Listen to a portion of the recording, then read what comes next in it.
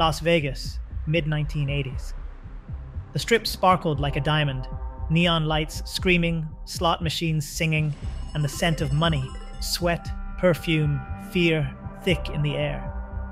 Casinos, temples of chance, where billions changed hands every night, unaware that a group of students from MIT was about to tilt the odds. They weren't armed, they didn't have masks, and they weren't planning a dramatic heist.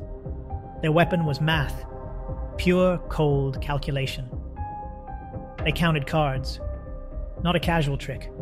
An art, a science, a system so precise it could read the rhythm of the dealer's shuffle, the subtle tilt of a shoe, the quiet language of chance.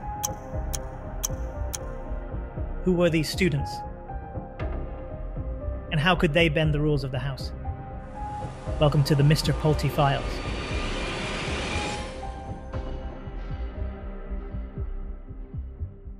Las Vegas casinos were temples of precision.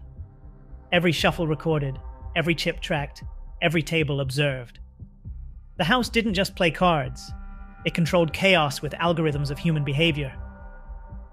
Security cameras like hawks, pit bosses with eyes sharper than eagles. Trust was their currency, and it was supposed to be bulletproof. But here's the twist.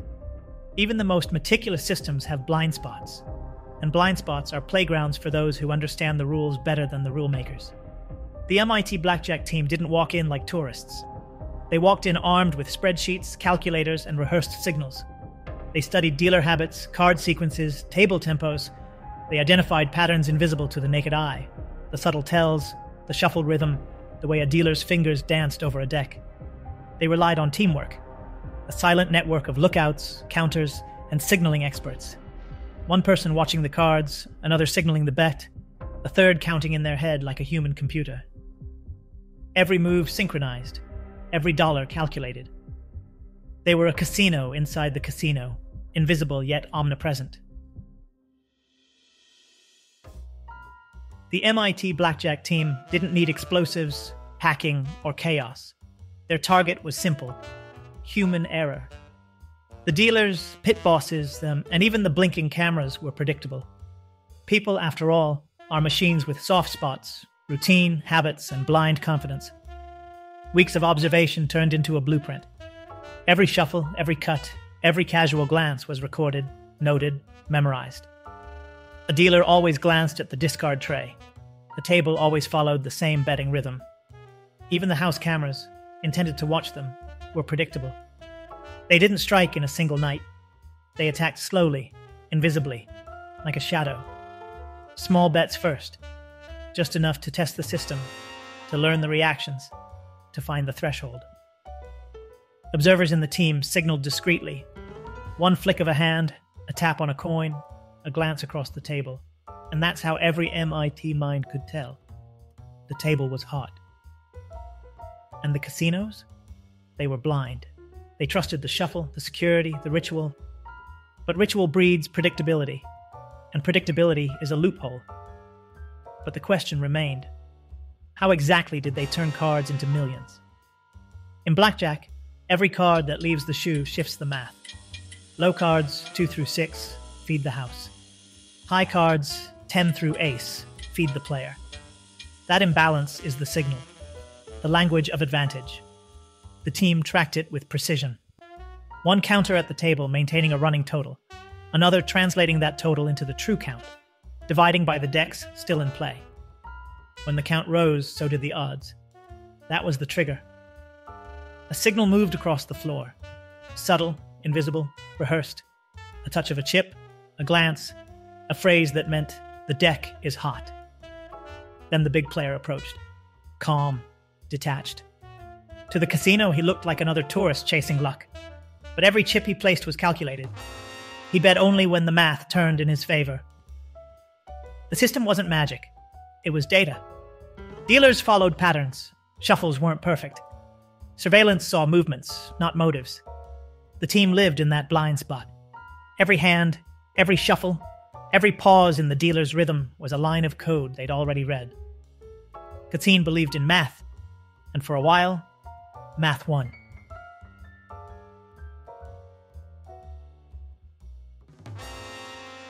Every few nights, the strip glittered obliviously as the MIT team played their hands. The tables were their stage, the chips their script. Each shuffle, each bet, each flip of a card became part of a calculated performance. The big moves weren't impulsive. They were ritual. Like clockwork, they executed strategies perfected over months of observation. When the TC greater than or equal to +2, the spotter gave the signal. The big player sat like any tourist, and bets rose only as much as the math allowed. To the pit, the table looked normal. The metrics said otherwise: 3 to 6 hands with positive edge, proportional bet ramp, immediate drop to minimum the moment the count cooled. The decisive hand wasn't epic. It was applied statistics. The casino thought it ran the scene.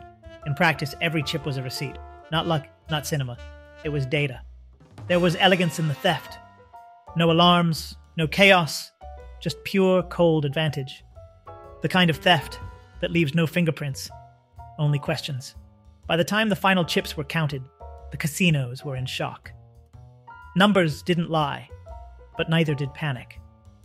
Pit bosses whispered behind glass, security cameras replayed hours of seemingly mundane hands, and managers ran calculations that made no sense. Millions had shifted from their tables to pockets they couldn't trace. The MIT Blackjack Team didn't flee in sirens or masks. They left quietly, like ghosts dissolving in meal and smoke. No alarms, no police chase, just empty chairs, stacks of chips, and the lingering question: how did this happen? Casinos scrambled to adjust. Dealers were retrained, pit monitoring intensified, cameras repositioned. But trust, once fractured, is hard to repair. The machines, the surveillance, the rules, they were perfect on paper. But on paper, math can't account for a team that thinks faster, counts better, and moves like shadows. So, who were they? Brilliant students, mathematicians, engineers. How did they win? Coordination, discipline, and flawless card counting. Could the casinos stop them? Not in time. Systems are strong, but humans are predictable. Rules are enforceable, habits are exploitable. And in the end, the illusion of invincibility is just that, an illusion. If you made it this far, congratulations. You've been inside the ghost story that turned the strip upside down. Hit like, subscribe, and share this with that friend who still thinks the house always wins. I'm Mr. Pulte. See you in Vegas. And if you want another story where the house blinked, check out the Bybit crypto heist, where code and nerve did what luck never could.